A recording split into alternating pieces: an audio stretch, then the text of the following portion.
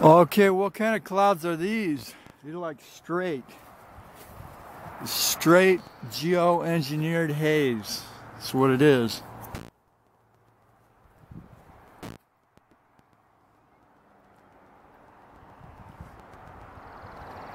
Straight geoengineered haze. Right here, that's probably one jet spray of geoengineered haze. Here we have the crisscrossing.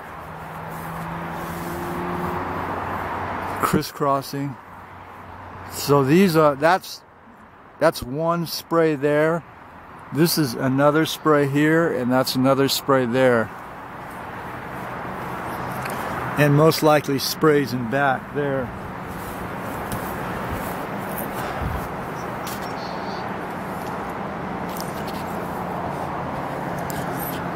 This part here where you see what I call the zebra stripes in the clouds are the electromagnetic manipulation through the cell phone, Gwyn towers, and or mobile or other X-band radar microwave transmissions.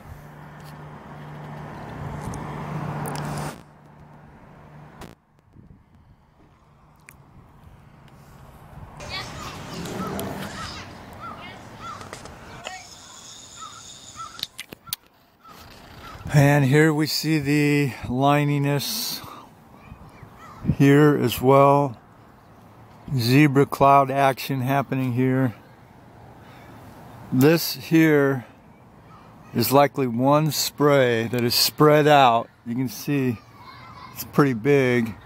Here we have the lines of electromagnetic manipulation sending radio frequency up into the microscopic metallic particles, producing an effect similar to the iron filings near a magnet. Definite line here. These clouds are once again moving pretty much north, slightly northeast, but mostly north. We have a little bit of wind, but it seems that these clouds are moving faster than the wind.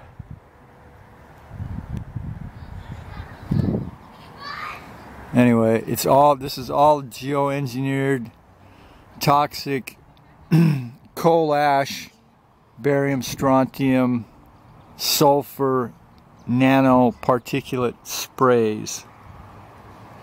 It's called solar radiation management, stratospheric aerosol injection to save you from global warming without informed consent, with no public oversight, with no environmental impact reports.